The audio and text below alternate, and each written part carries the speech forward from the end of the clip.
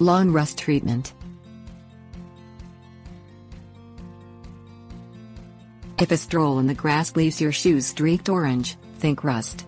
Lawn rust has nothing to do with oxidizing iron. It refers to pathogens that attack grasses, especially certain turf grasses. As your mother told you, an ounce of prevention is worth a pound of cure, and good cultural practices prevent and provide the best cure for lawn rust. Warm air, wet grass. Almost 5,000 different species of rust exist, but about only 10 attack turf grass. Rust pathogens develop when the weather is warm for an extended period and the grass is consistently moist. If the turf grass is deficient in nitrogen, it is much more vulnerable to the disease. The grass is most often attacked by rust are Kentucky bluegrass BOA pratensis, which is hardy in U.S. Department of Agriculture plant hardiness zones 3 through 7, perennial ryegrass Lolium peren, USDA zones 3 through 9, zoysia grass Zoysia spp, USDA zones 6 through 9 and tall fescue festuca arundinacea, USDA zones 3 through 8.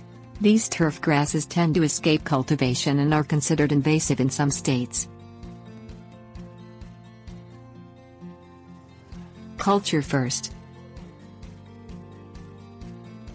People generally get rid of lawn rust by following good cultural practices, and that should be your first step in treating rust.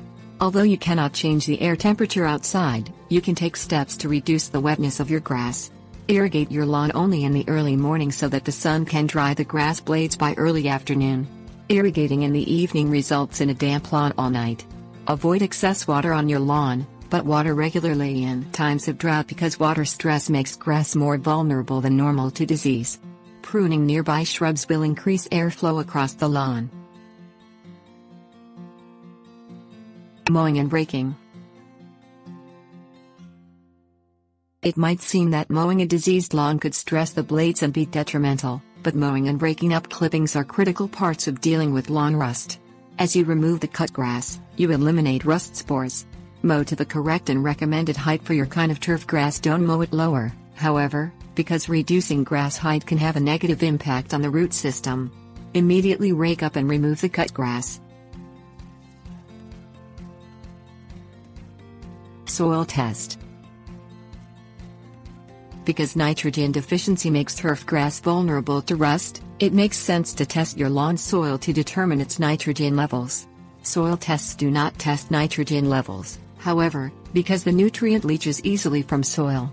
If you have not done so in the recent past, test your soil to ensure that other nutrient levels such as phosphorus and potassium are adequate. Home soil testing kits are available at garden stores. Get a good soil sample by taking about 12 vertical slices of soil as deep as the roots of your grass, generally about 4 inches. Mix the soil slices together thoroughly, and then remove 1 cup to use for testing. Dry it on a piece of paper before testing it. Lawn nutrients. Apply a granular, slow-release, nitrogen fertilizer with or without other nutrients, depending on the soil test results, to your lawn. The lawn should be watered thoroughly a few days before it is fertilized, however. Broadcast about 1 pound of the nitrogen fertilizer for every 1,000 square feet of lawn each time you fertilize. Apply it with a drop spreader, if you have access to one, pushing it up and down the lawn like a lawnmower and overlapping its wheel marks.